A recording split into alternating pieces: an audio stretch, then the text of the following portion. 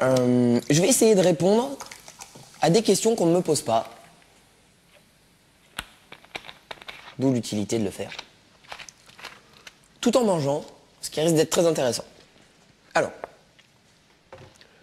pourquoi avoir fait Starac?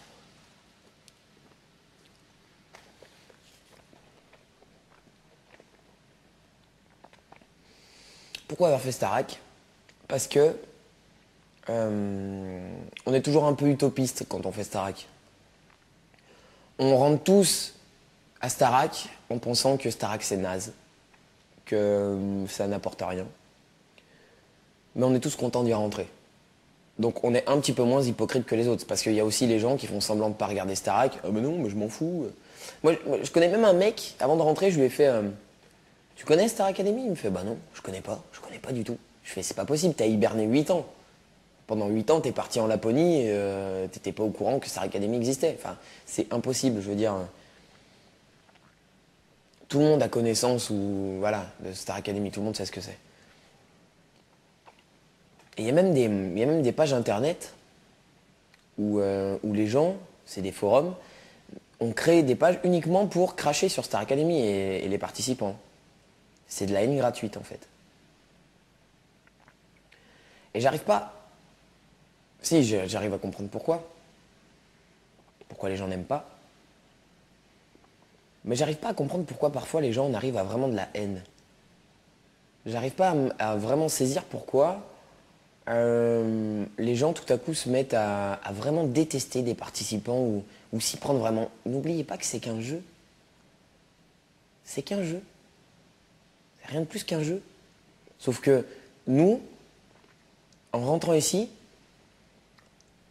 on décide de montrer notre personnalité et notre vie de tous les jours aux gens. Donc on accepte de faire face aux critiques et machin, etc. Moi personnellement, je trouve que les 15 qui sont rentrés ici, c'est 15 courageux.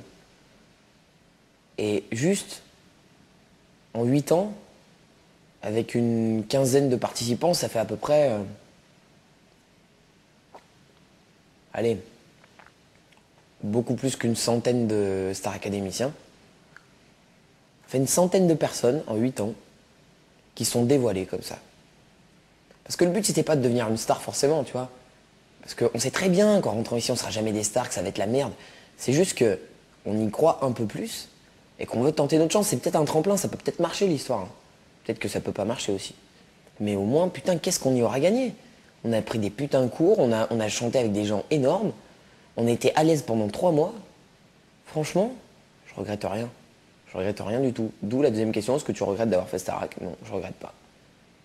Et limite, maintenant, je trouve ça marrant les gens qui adoptent le cliché de attends, mais c'est Starac, c'est bidon. Sérieux? Écoutez l'album. Vous allez vite vous rendre compte que c'est n'importe quoi. Celui qui veut me dire Starac c'est bidon, fais-le mec. Fais-le. Rentre dans une académie comme ça, bosse comme on bosse, fais un album qui ressemble à ce que notre album ressemble, et tu parles après si tu veux. Mais sincèrement, avoir fait Starac, ça a développé une chose chez moi, c'est l'ouverture d'esprit. S'ouvrir aux autres et essayer de comprendre des fois. Pas essayer juste de voir ce qu'on voit à la télé, essayer juste de comprendre.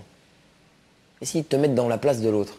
C'est-à-dire pourquoi il le fait, c'est qu'il a peut-être quelque chose à gagner. S'il y a eu 15 élèves chaque année qui ont décidé de faire Starac, c'est bien qu'il y avait quelque chose de bien là-dedans. Réfléchissez, on nous a pas mis un couteau sous la gorge.